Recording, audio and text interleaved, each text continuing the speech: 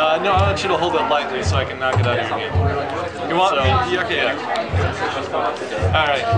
Like, ready? Just like that? My audience is here, but my videographer, yeah, just kind of from the grip here. Like that? Alright. Okay. Ready for a physics demo? So you're all in rapt attention here. So what I'm demonstrating here is the center of percussion, also known as the sweet spot, though those can be slightly different places on a bat. So what happens, the center of mass of the bat is right about, it's a great way to find the center of mass of something, right about here, so hold that again. And if I hit it at the center of mass, I'll exert no torque around it.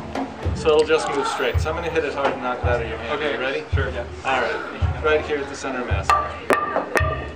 So it didn't rotate hardly at all there. And did that sting your hand a little bit? A little bit. Alright.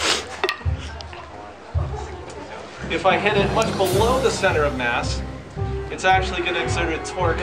And the net effect here, it should pop out of his hand. Though the center of mass will move that direction, the top is going to pop out of your hand this direction. Okay, so that's my prediction. Are you ready? Yeah. All right. Third demo.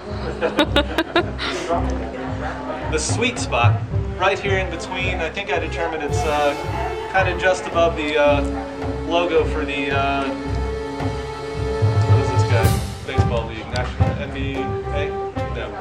MLB. Yeah. Anyway, right there, and it should be a balance between translational motion and the torque that should exert no force around this pivot point. Ready? Oh, that felt pretty nice. It felt pretty nice. You didn't have to do it. All right. But it didn't hurt. Yeah, no, it didn't hurt at all. So if you hit a baseball, in the wrong spot of the bat, get it right there in the sweet spot, you won't feel anything. So try to hold on to it a little better this time. Yeah. You can do it, even though I hit it pretty hard that time. Yeah, yeah. So same grip. Do it in the other place again. In like lower? Yeah, yeah. Yeah. You can't hold it. That was the exact same grip. Yeah. All right, thanks. If you'd like to come up and try it, you can just